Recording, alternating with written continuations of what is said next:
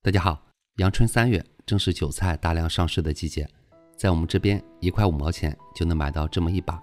今天给大家分享的做法，应该算是韭菜最简单的做法了。首先往盆中加入足量的清水，1勺食盐，1勺小苏打，再把摘洗过的韭菜放进来浸泡个10分钟。韭菜在生长的过程中会喷洒一些农药，盐水有很好的杀菌作用，而小苏打就可以中和残留的农药。这样提前浸泡一会儿，咱们吃着也放心。另准备一个盆子，放上一把干粉丝，再加入能没过粉丝的清水，先把它给泡软。做这一步，大家一定不要用热水来浸泡，不然泡出来的粉丝容易黏糊糊的。再准备一个小碗，里面打入2个鸡蛋，先用筷子把蛋液给充分搅散。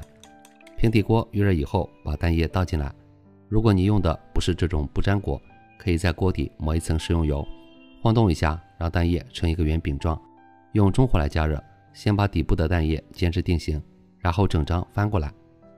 把另一面的蛋液也煎到完全定型，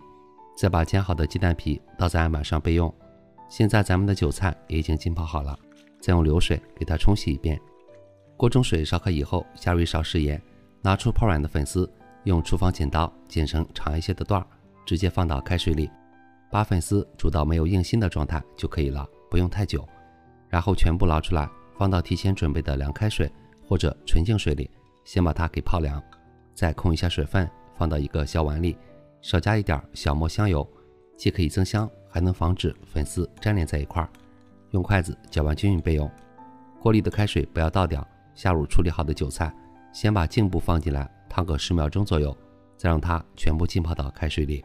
再一起焯水个10秒钟。给韭菜焯水切记不要太久，不然吃起来就没有那种脆嫩的口感了。全部捞出来，放到提前准备的凉开水或者纯净水里，也是先把它完全泡凉，再挤一下水分，放到案板上，切成大约4厘米左右的长段。切好以后，先下手把韭菜给抖散开，